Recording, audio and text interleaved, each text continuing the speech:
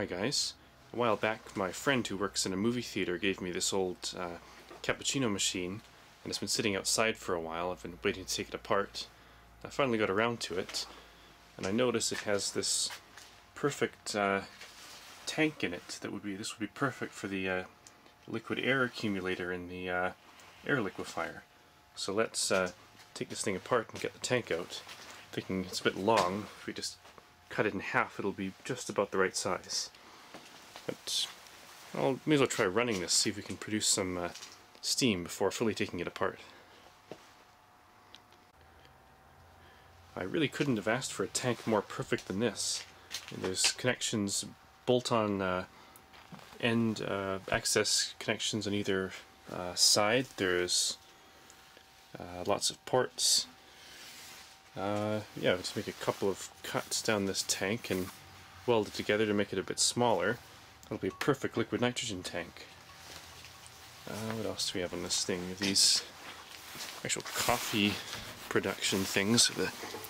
Put the sort of little unit in here with the coffee in it, and this, you lock it in, and then when enough water's gone through it, pushes it up and releases it. See if we can put some water in this and fire it up and get some steam going. Okay, it's all wired up now. Let's give this thing a shot. And okay, that seems to be working. About 30 amps, just like the ratings panel says in there. Better turn it off. I have to check that the water level is high enough to cover the heating element. Let's just unscrew the pressure relief and take a look inside the tank. Okay, you can just see the water line on the heating element in there, so I think I'm going to add a bit more water, and then we can start heating it.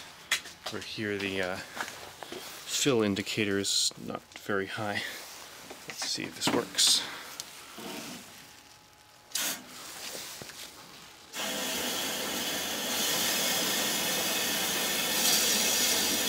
Going up.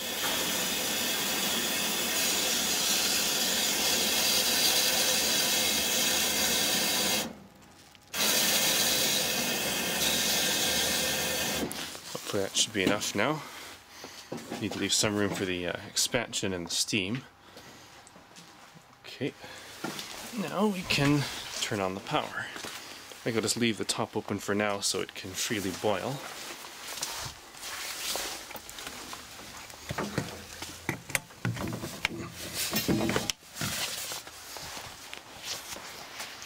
And we'll turn it on.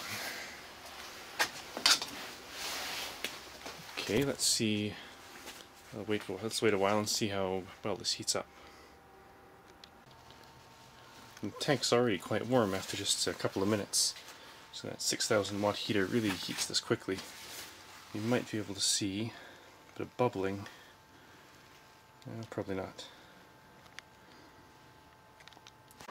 Okay, about 4 or 5 minutes now. It's starting to drip water out the front, and you can definitely hear the boiling,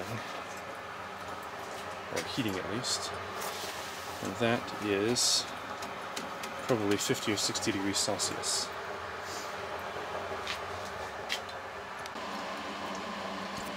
More dripping and coming up to a better boil now. So put the pressure relief back in. There's some steam coming out.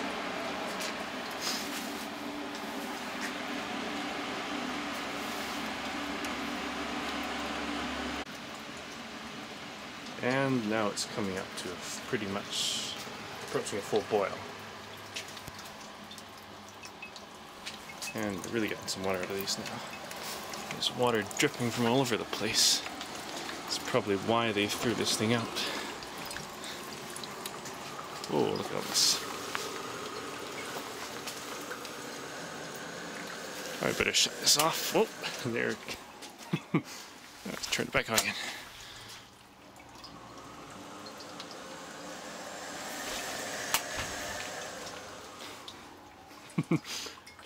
Let's put the pressure relief in, then we can, actually I think it was not a vacuum relief in this one, then we can build up some pressure and get some steam out of this thing. Okay, ready for pressurization. Get this water out of there. Okay, starting to build up pressure now. This gauge should move. We should. Nothing yet. Yep, there we go. Get hot water. And there we go.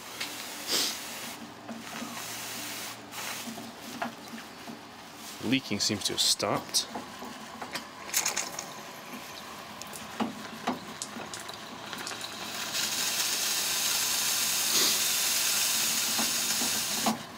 Okay, I'll just shut off the heater for now. Still no pressure is showing.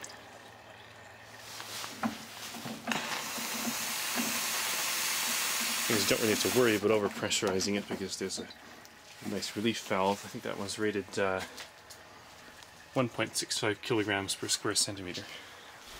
Turn it back on.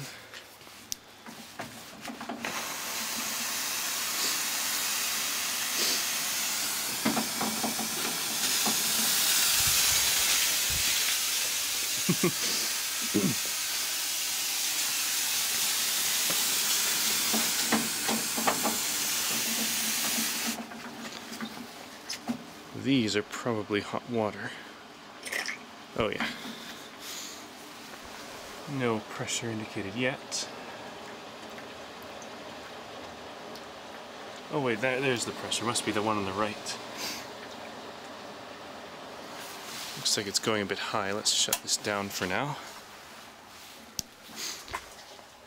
Right above the green, going right past the green indicator, although it was past it earlier, so the gauge may be broken.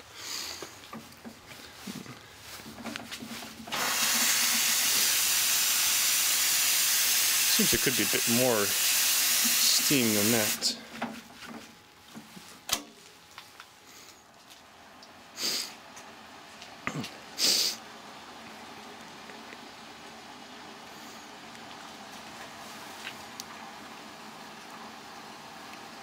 Let's see if these do anything.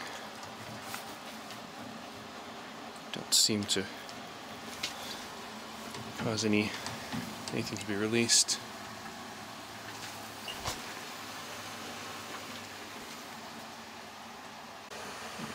Pressure relief is starting to belch a little. Well, not quite, just releasing a little bit. So, I'm wondering if the temperature control is, or pressure control is not working on this. Now we're getting more pressure out of those. Still nothing out of these things. Okay, I think the pressure switch just kicked in because it's set to on and the heating elements are off right now. So I think it's at normal operating conditions now.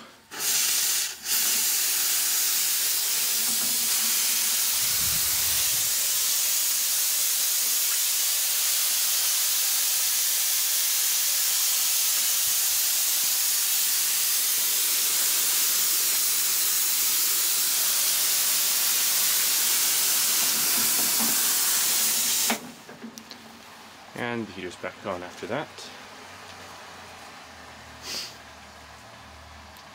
Let's see if it turns off soon.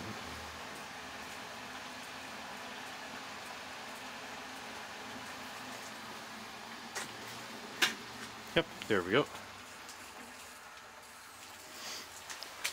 Still pretty good, pretty well full.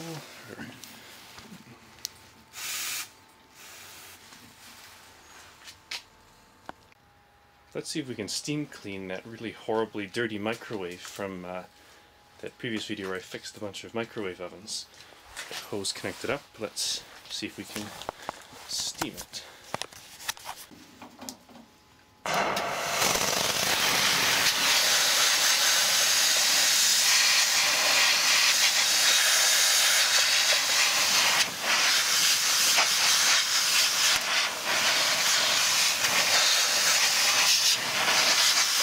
Doesn't seem to be doing too much.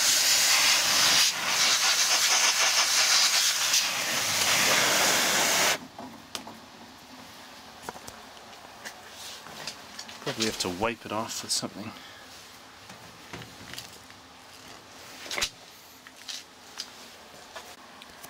Okay, this actually doesn't seem to work too badly.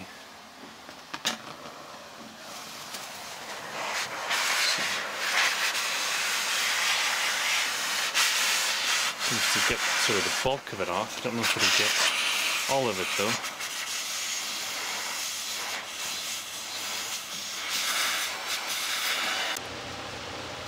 Okay, that's somewhat cleaner now.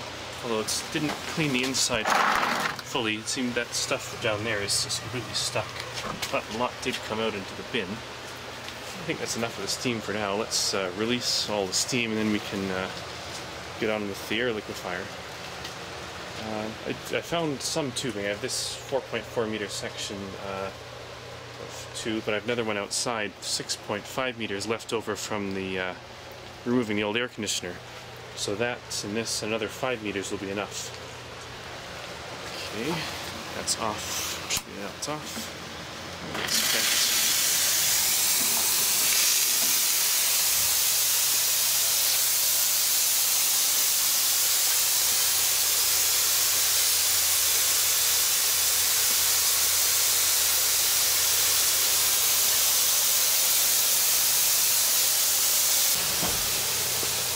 I hope you've enjoyed this video. Thanks for watching.